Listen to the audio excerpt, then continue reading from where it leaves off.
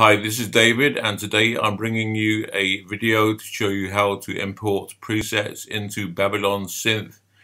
I recently bought this synth, and the only video I could really find out about how to import presets was in Polish, well, with a Polish version of Apple iOS.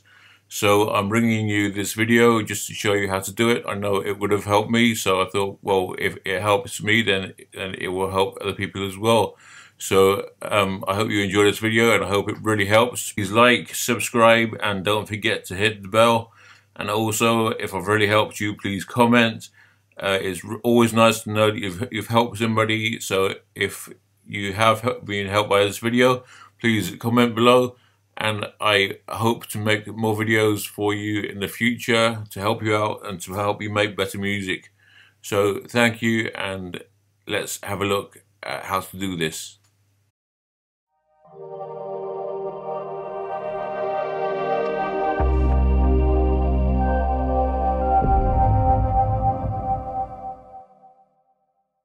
When you first go into your Babylon window, you go down to the Finder here in the bottom left corner, the blue and white face. This is using a Apple.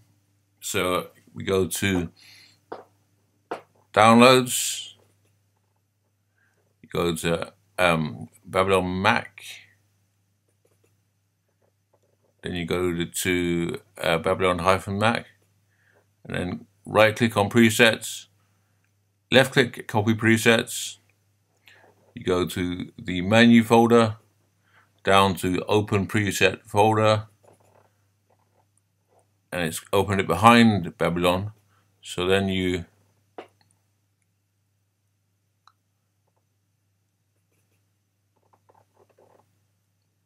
click right click and you click paste item.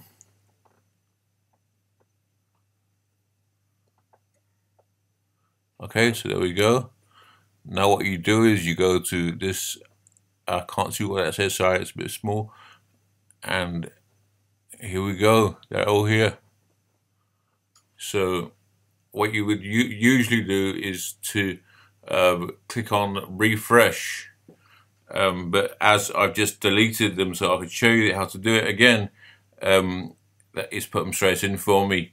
So that's how to do it. Please like, subscribe, and don't forget to hit the bell. Thank you.